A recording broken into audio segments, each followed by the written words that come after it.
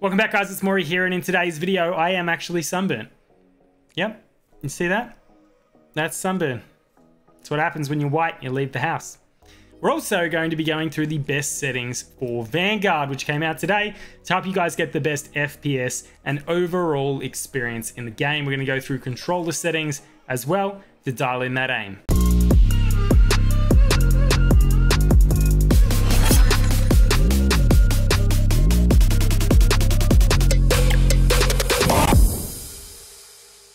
Alrighty guys, so we are going to start off in the graphics and display tab, specifically under graphics. Display mode, that is going to be full screen borderless for me because of my monitor setup. You guys will probably run full screen. From there we've got my monitor, which obviously will be different for everyone. VSync, I've got disabled. Custom frame rate, I have got enabled, and we've got that at 250. Then the frame rate is different for basically menu and when you've got the game minimized, just to basically not overtax the computer when you're not really needing to.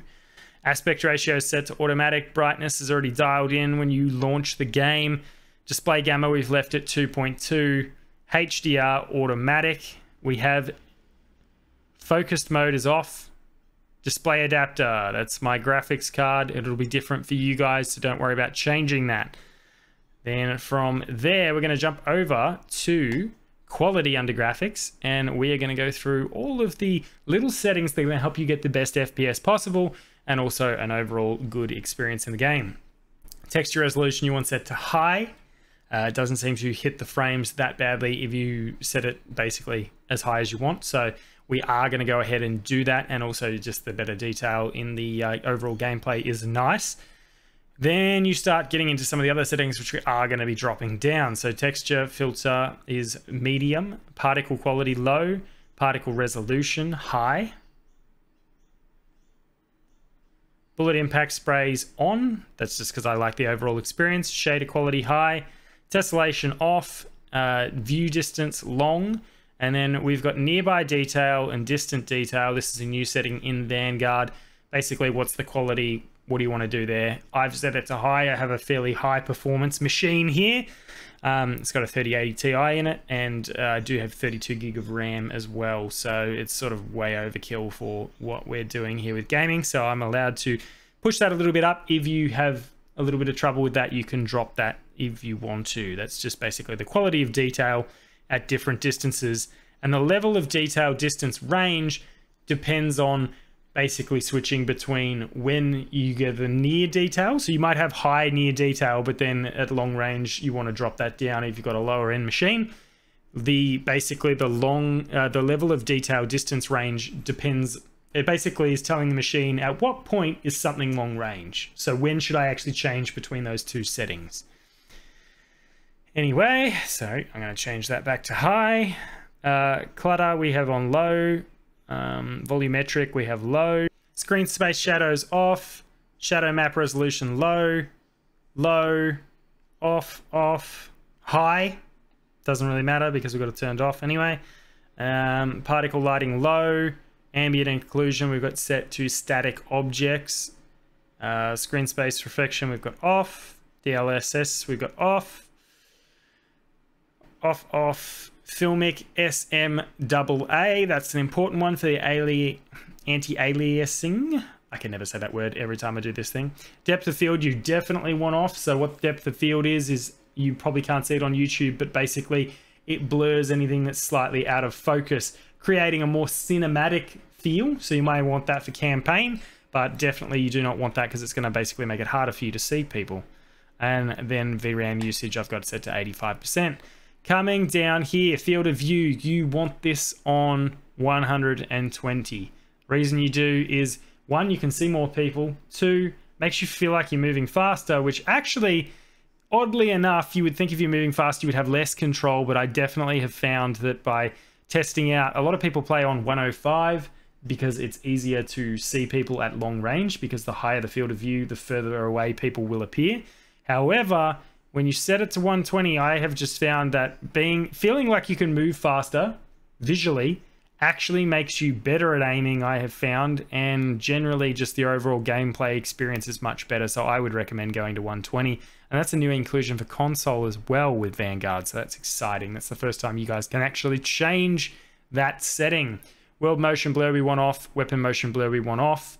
You don't want motion blur. What motion blur does is when you have motion, if I turn to the right, everything's going to be blurred around it. You don't want that. So there we go. NVIDIA low latency. We have on plus boost. I don't know why that was on, but you want on plus boost.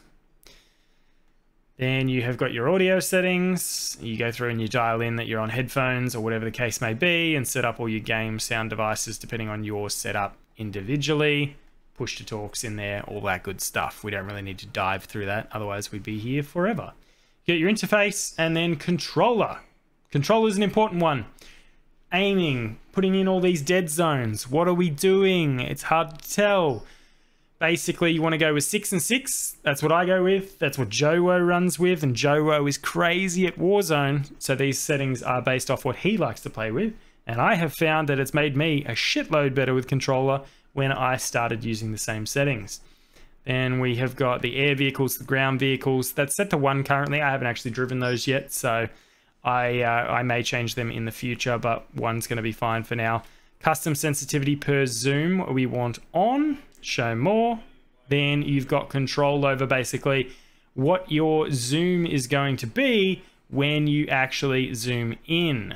If you don't want to break down and go through each individual layer, so if you're happy for snipers to be the same as using a red dot sight, for example, then you can turn this off, and then you've just got an ADS, so aim down sight sensitivity multiplier, which I always recommend having around 0.85. That's what I always run with Warzone.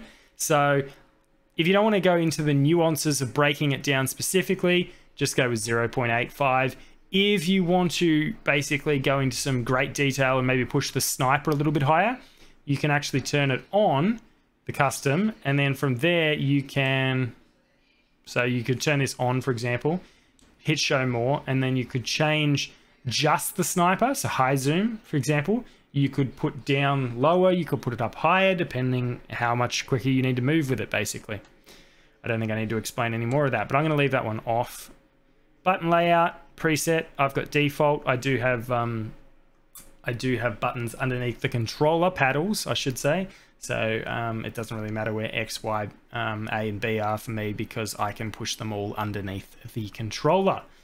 I've got all these set to standard. I do not want that set to inverted, but obviously if you like playing inverted, you would switch that to inverted there. Aim response curve, use dynamic. It's a great experience. Controller vibration, turn that shit off. No one wants that. Weapon fire threshold on. Then you have got a few more things. Now down here is where it gets really interesting. Trigger dead zone. I've left on the default being 13. Then I have dialed in the dead zone for the sticks. And what this basically means is left stick minimum input. So how much do you have to push the left stick before it starts moving? I have got that set to 2. And that is what the pros from the CDL were using in Cold War last year.